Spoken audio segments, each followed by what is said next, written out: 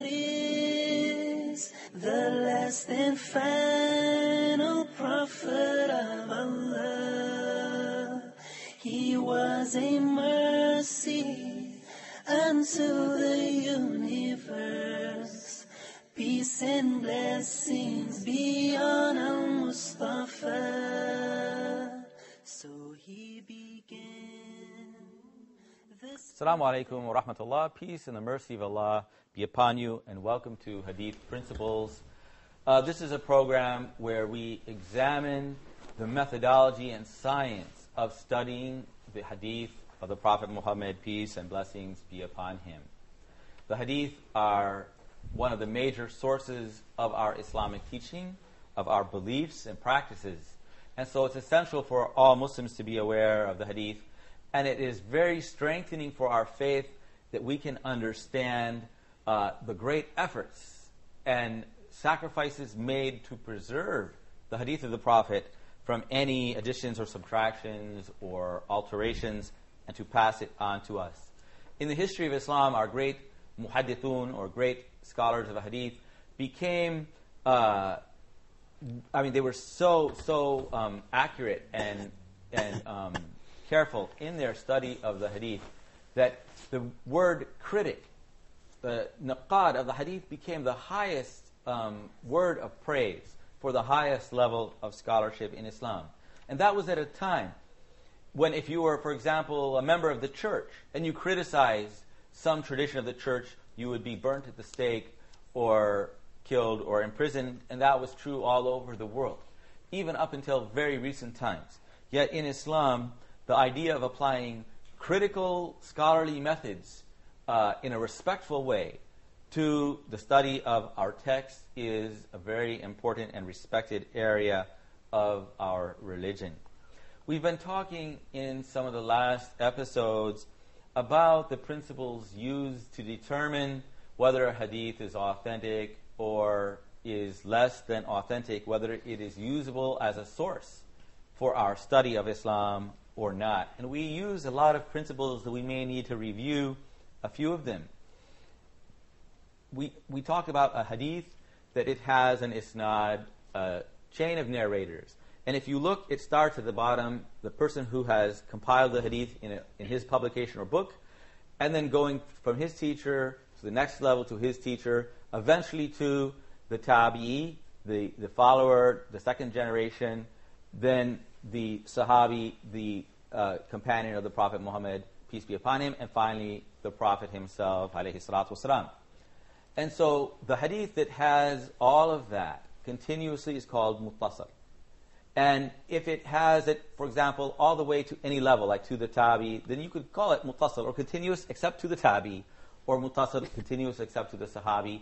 If it goes all the way continuous to the Prophet, peace be upon him, that is called the marfu', that it is raised up to the highest level. And if that hadith has gone only to the sahabi, we call that the mawquf. And the mawquf stops at the level of the companion of the Prophet, peace and blessing be upon him. But very often, those hadiths, even though they are only in the words of the sahabi, he's actually telling us something that he is heard or learned from the Prophet, peace and blessing be upon him. And so it may have hukm al-marfu' that is on the same level as and treated as a marfu' hadith. And a hadith that only goes to the tabi is called the mursal hadith, or it's called the maqtu' hadith, which stops at that level. If there are any breaks anywhere else in that link, we call that al-munqata' hadith, and that hadith is not usable for us as a source in Islamic study. And so the hadith that has the complete isnad is the musnad hadith, and the hadith that it has any cut in its isnad is the munqata' hadith. We also talked about some very subtle flaws that may occur in hadiths that are apparently correct.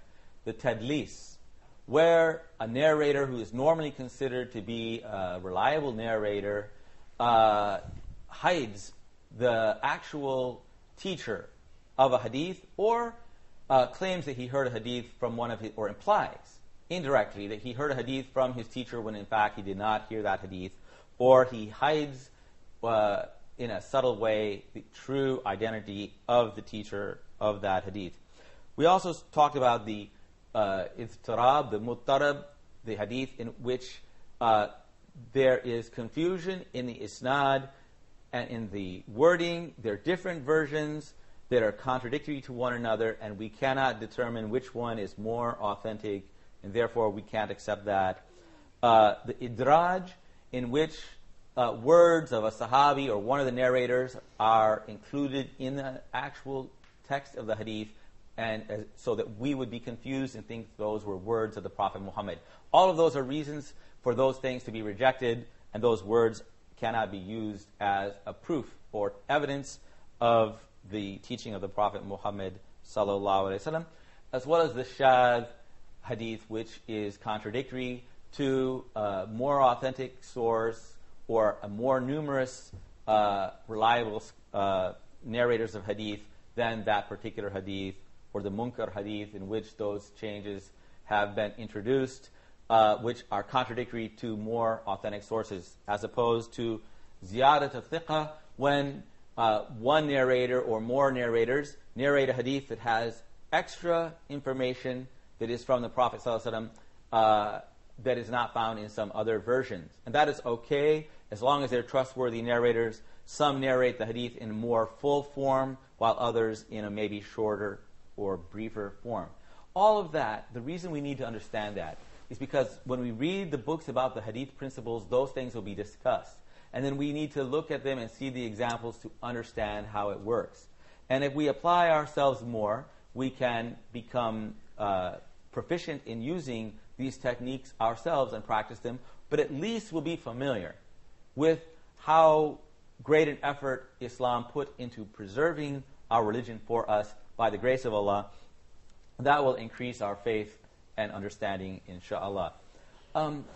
Another kind of very subtle change that is found in hadith that is not easily detected and which is known to very few scholars is the illah of the hadith, the hidden defects which make it the hadith ma'lul. The hadith ma'lul, this is really an art form in hadith. And it is the expertise of a few certain scholars.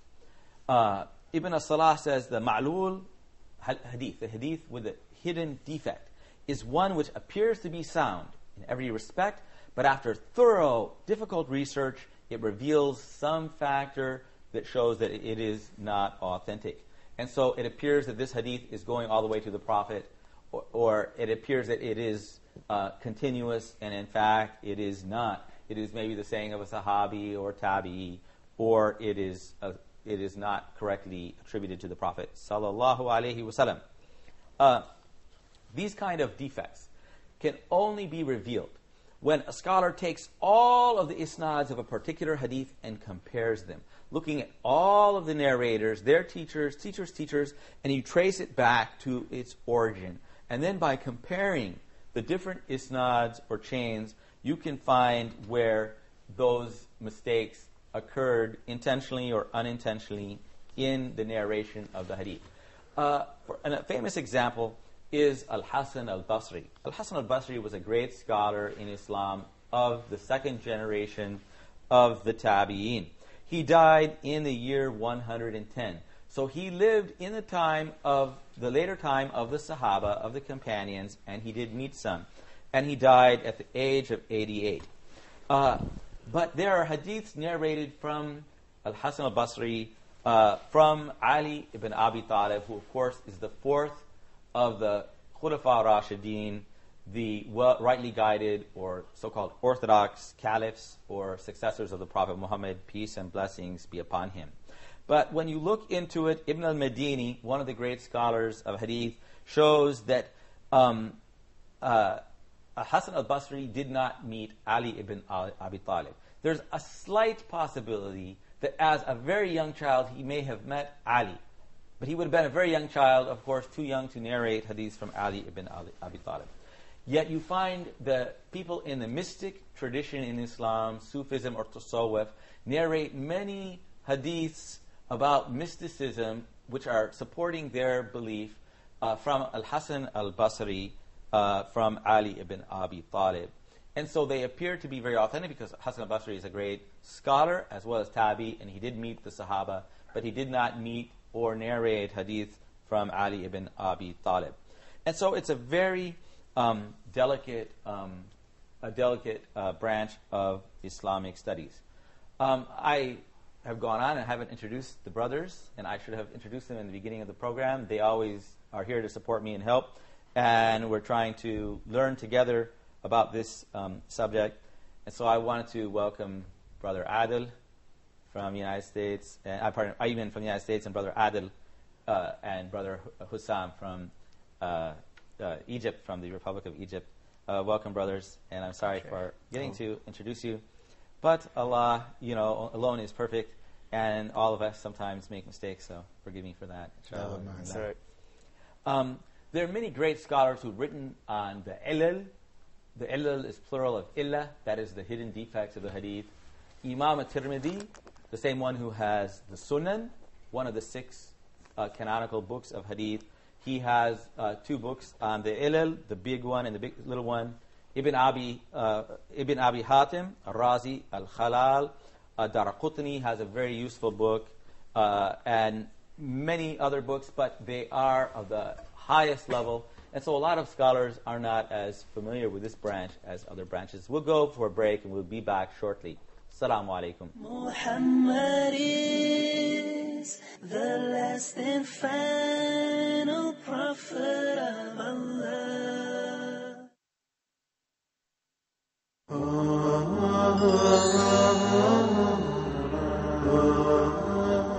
In this program, inshallah, we'll be discussing the major sins in Islam, the way that the Prophet Muhammad sallallahu alaihi wasallam had taught us.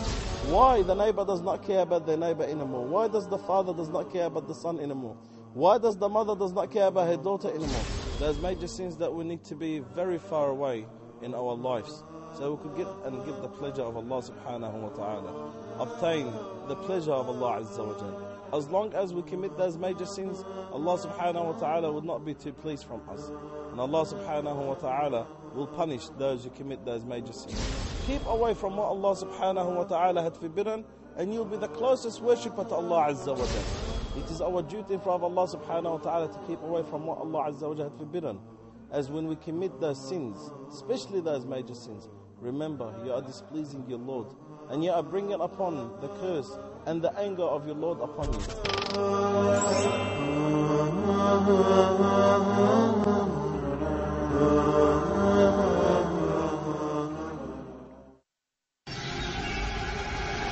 Dear viewers, Hoda programs can be watched in the English section of the in-flight entertainment directory on board all Saudi airline flights, domestic and international. Sit back, relax, and enjoy watching Hoda's entertaining and enlightening shows on your trip. Hoda wishes you a safe and successful journey. Hoda, a light in every home.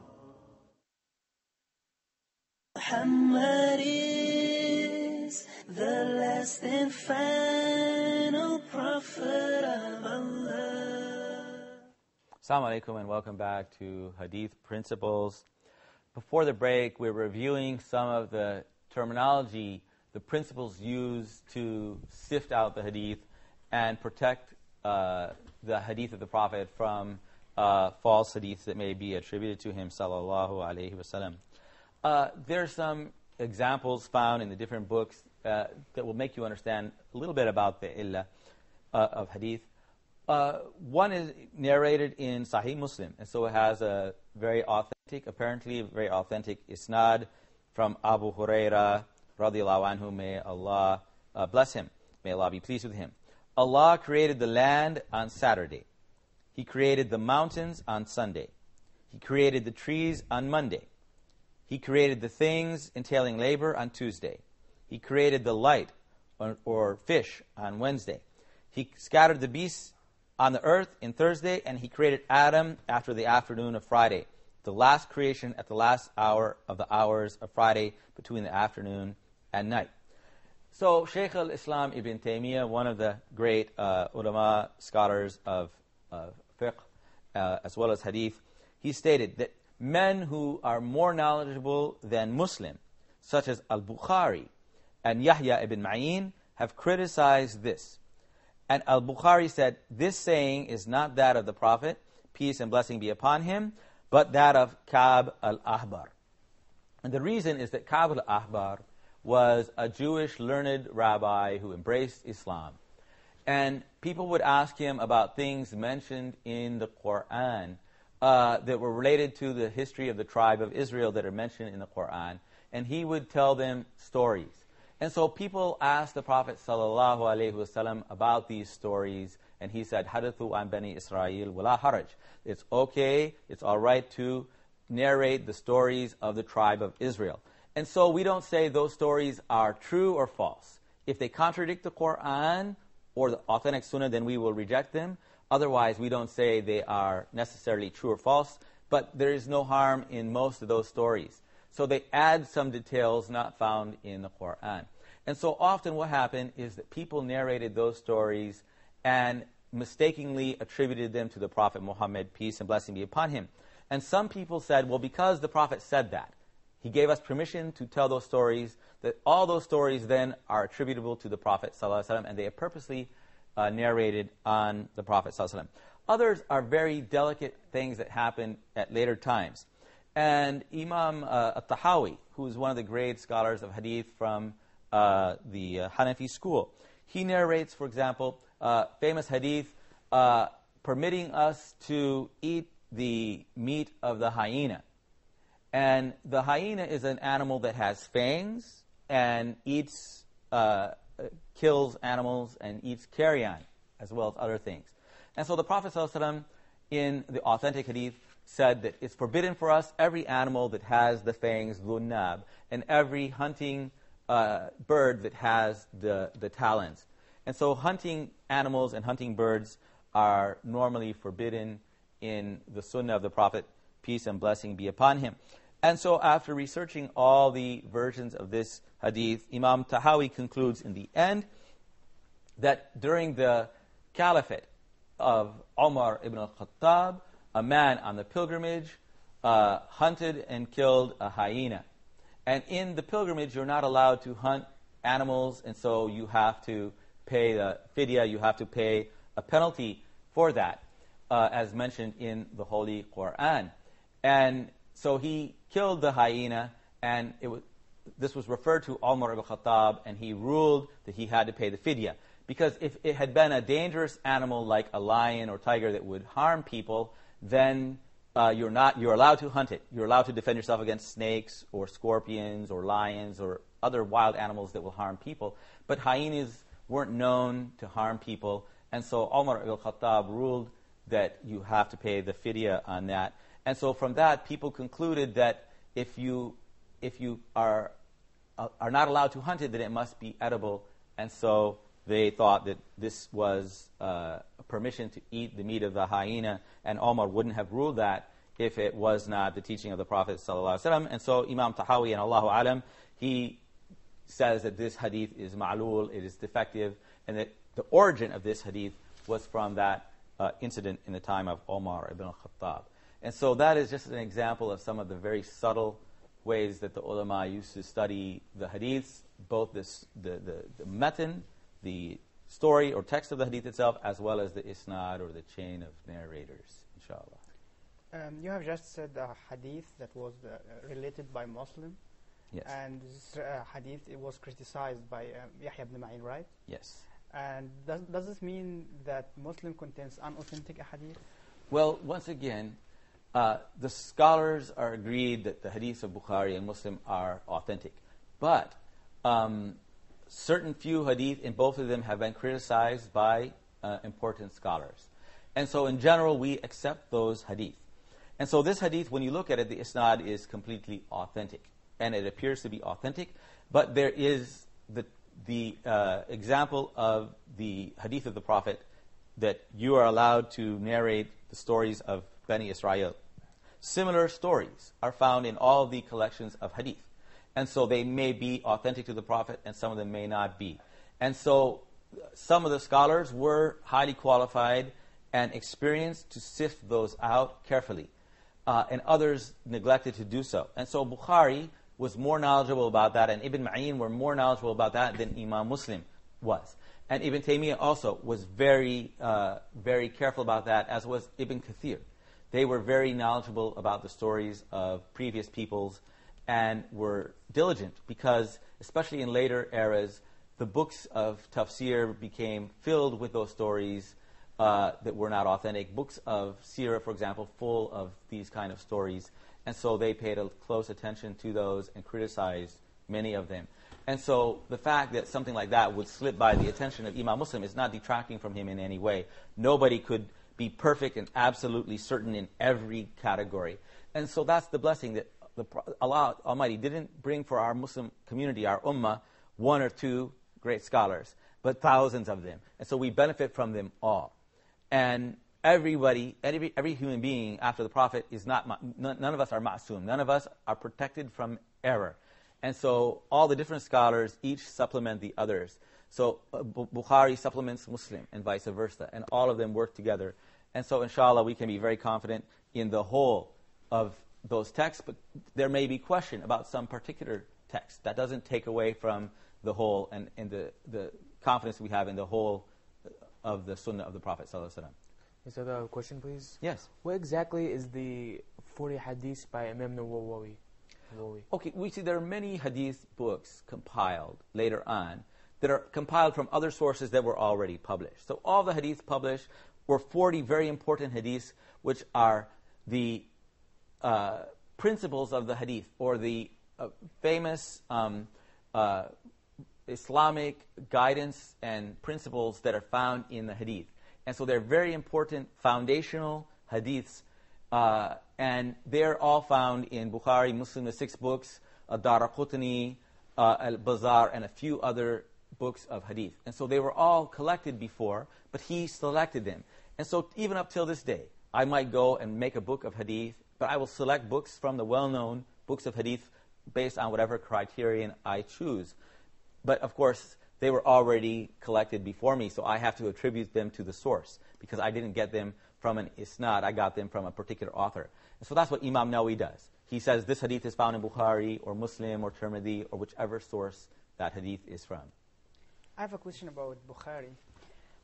We understand that Bukhari was very critical in collecting his hadith.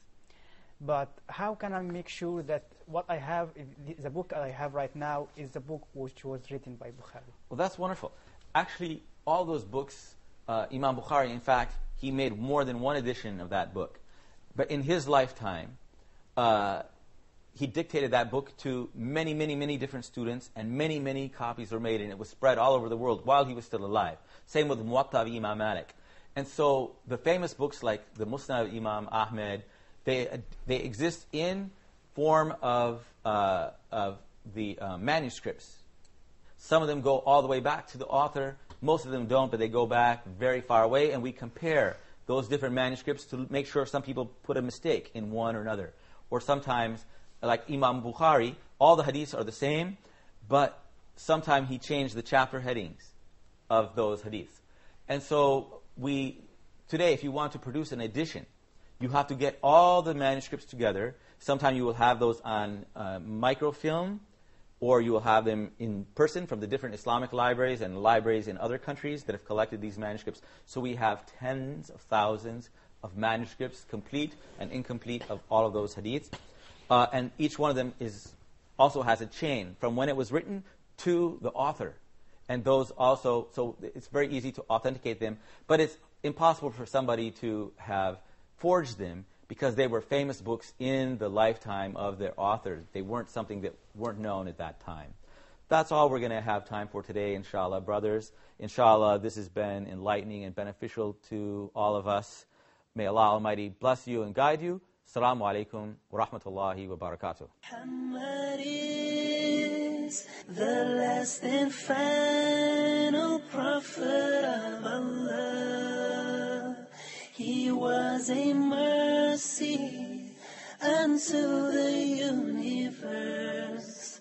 Peace and blessings be on Al-Mustafa. So he began this perfect man. sending his word across the land, leading only by his sunnah and the Kur'an, the word of Allah. He brought the answer to this cruel world, our beloved Prophet Muhammad.